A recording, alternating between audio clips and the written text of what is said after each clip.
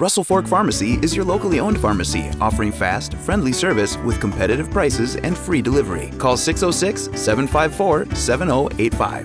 Visit russellforkpharmacy.com and download our free mobile app for refill requests and more. Defending Class 1A state champions, the Pikeville Panthers are gearing up for another season on the field. But due to the global pandemic, this season is looking a lot different than any other for the Panthers.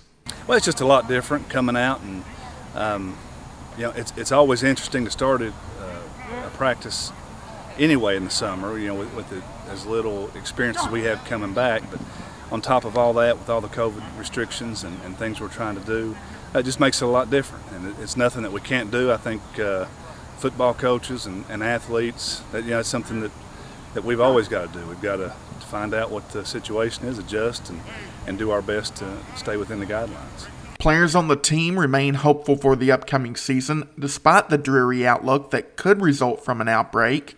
The coaching staff at Pikeville is taking extreme caution and even supplying students with frequent bursts of hand sanitizer to help stay healthy. The locker room's not the same. There's no hanging out after practices or being able to do any kind of stuff like that. And on the field, we're trying to stay separated from each other, and it's really different, but we're trying to just get used to it and accept it, because we're grateful to have a season, and we're willing to change anything to keep our season.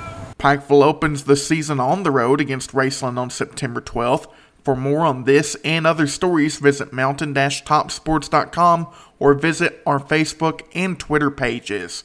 With Mountain Top Sports, I'm Cody Davis.